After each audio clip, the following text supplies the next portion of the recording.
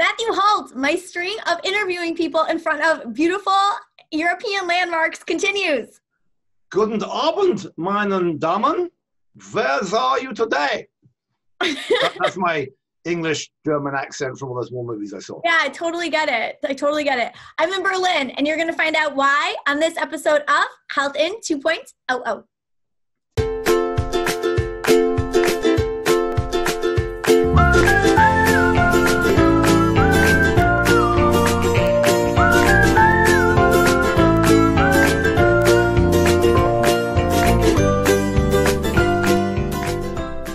All right, Jess, what is that thing behind you? It's very pretty. This is the Deutscher Dom. Of course it is. Is that a church? Of course it is. It's beautiful. It's like Berlin. Berlin is a lovely city. What are you doing in Berlin, Jessica? I am here for the Bayer G4A Accelerator rebooted party that's happening on Thursday. And so this is like they're announcing which startups are going to get deals from the mothership in Bayer. We're going to actually be in their Berlin office here to meet some of the executives, and Glen Tullman from Livongo is doing a fireside chat with Eugene, which should be hilarious. That guy gets around. They had some news this morning which may come up. Maybe not. Maybe. I don't know. They signed a big deal. Yeah, it doesn't matter. Yeah, signed a big deal. Other IPOs, maybe. Should we do this? It'll be interesting for Glen to be there to talk about Livongo now that they just bought One Drop. So let's see how that goes, people. All right, should we do this whole, I want to do one other thing? Yes. All right, let me see if I can find. Are you ready? Get your timer. Oh my God, this episode is all Walmart and fertility, baby. 2 minutes of Walmart and fertility starting now. Okay, we'll start with fertility. Progyny files for an IPO. What is this? Who's invested in it? How's it going to go? God, this is amazing. So I was blown away this was going on. So Progyny, this is Dave Schlanger, who was at WebMD, went over there and it's like quite a new company, fertility benefits. It's done 100 million last year in revenue, 100 million, over 100 million in the first half of this year. It's it's profitable. Insane for health. It's a health benefit thing. What it's basically doing is putting it's improving the quality of IVF and fertility services for rich people at big companies, who tend to be women who are getting on a bit is the wrong word, who are older, who are having issues with fertility, and they have improved the rate of live births and decreased the number of multiple births and decreased the cost, therefore, of fertility treatments. Doing well. IPOing soon, overall interesting. In this post-WeWork era, how super exciting is that? A profitable IPO. Okay, so Walmart. I have uncovered what I might believe to be a huge conspiracy theory on how they are sneaking in to all aspects of health tech, and nobody's really noticing. So they just announced this expansion of Grand Rounds, and then with the expansion of Grand Rounds, they're partnering it up with Doctor on Demand and HealthSCOPE to offer telehealth to their employees. This comes on the tail end of them announcing that Sam's Club is going to offer $1 visits to its members using 98.6. And there was another announcement about Embold Health, and they're launching some sort of initiative in the Southeast to provide cheaper care to people down there, employees. What is this deal with Walmart? Matthew Holt, is this going to be Amazon, hold my beer? Like, what is happening? I think so. Next question. Natalist raises, $5 million? Halle new company? What does this do? Oh, you just got it in there. Well, we're back to fertility. Now, you told us all about Walmart.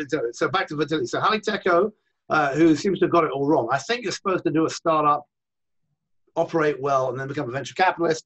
She founded Rock Health, became a venture capitalist, done a lot of angel investing with her husband, Jeff Hammond, ex-Facebook, and now has started her own startup. It's to do with fertility. I think she had a baby relatively recently, went through a lot of issues. I don't know if she went through issues, but obviously there's a lot going on. I think Natalist is going to send out kind of like a care box initially, direct to consumers, raise $5 million, none of her own money. Apparently there's all other leading female VCs, I think Aileen Lee from Cowboy Ventures and others were in there.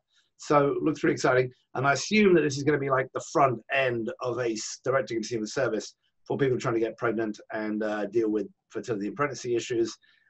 Interesting, watch that space. Probably will bump up to where Progyny is going to as well. And then we even have like weird spin-offs, like our friend Jen Lannon, who has what's that thing called? Freeze Health. Like egg freezing, Freeze Health, right? So there's all kinds of stuff going on in that fertility baby era. The only problem with this is that these babies grow up to become adults, and God knows. Are you speaking from experience? What's wrong with you? All right. We may be looking at somebody who was awakened by his 8-year-old about 5 times last night, and she jumped on top of him. That's not an adult. It's what happens after they grow up. There's a period between when they get born, and you're like, well, happy having a baby, and they leave the house, and most of that period is expensive and painful. Hey, can I ask you one more question for those who may have been following along with the drama? Just in case. Yes? Did your washer dryer ever get delivered from Best Buy? Oh, Best Buy made it there. 6-time lucky. I need to tweet out the story. Thank God. Oh my God. It was there was a lot of customization. They actually like to change the door. The way they brought it in and brought it out is very, I should write the third article. Wish there was a video we could watch of that. If only. There's some photos. There are some photos. Oh, photos. Great. Can't wait to see I mean, it's the level of customization that they're going to have to do, equipment for old people monitoring their health in the home is going to be pretty extreme. Yeah, washer dryer for old people is pretty hard too, huh? The saga. I had to wrap it up. My tenants now can have clean clothes. Thank God. Thank God. All right. So if you want to check out the pictures of this beautiful washer dryer, you can just head on over to Twitter and check out @BoltyBoy. If you want to see more of my European tour, you can come to my Twitter feed, and that's @JessTomasa. And to see more of this disaster as it unfolds in 2-minute, 4-minute, 7-minute increments now, you can tune in to Health in 2.0 on YouTube. Just search it and subscribe, or you can subscribe to the Healthcare Blogs newsletter at thehealthcareblog.com. Yeah? Why are you smiling at me? I'm just. I was waiting for like a last word from you. I'm highly amused. The washer dryer is done. I am going to Boston next week. I think that you're secretly No. I'm saying something important. I'm going to Boston next week. It's the Society for Participatory Medicine conference. Please come to that. It's cheap. It's great. On Tuesday of next week, it's the 14th, and then there's Collected Health Wednesday, Thursday, Friday in Boston, which I'll be at some of, all of, if I remember to apply for Press Plus. Yay! Well done. All right, guys. We'll see you next episode. Thanks for watching.